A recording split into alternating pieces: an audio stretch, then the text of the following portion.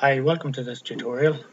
Today I'm going to show you how to shrink a SQL log file using SQL Server Management Studio. The log file I'm going to shrink is this search server application DB file that you can see highlighted.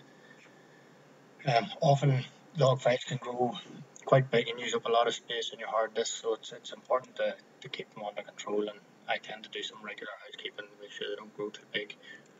As I say, I'm going to use SQL Server Management Studio to carry out this operation. So if I just open it up, I've got a shortcut on my taskbar.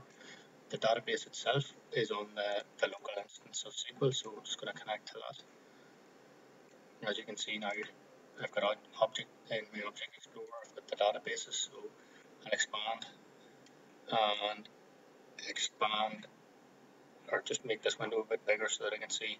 Now this here is the database that I'm interested in. This is the log file for this database is the one that I'm going to shrink.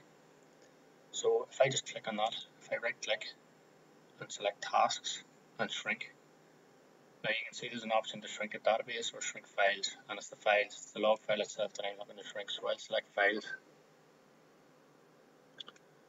The shrink file dialog appears.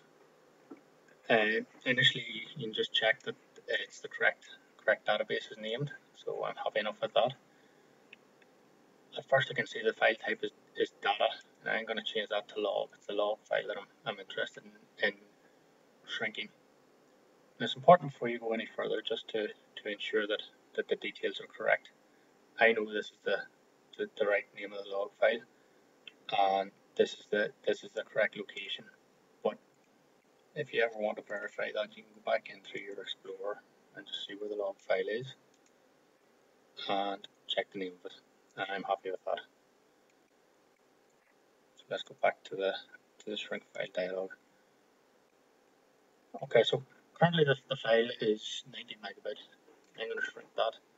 So I've left all the defaults, so just click OK. Now it might take, depending on the size of the file, it might take a few minutes to shrink, but this is fairly small. And the shrink file dialog has disappeared. Now, if I look back at this, sorry, I forgot to highlight beforehand, but this was 90 meg beforehand. Now it's 504 kilobytes, so that's the log file shrunk, and that's the end of this tutorial. Thanks very much. If you enjoyed it, goodbye.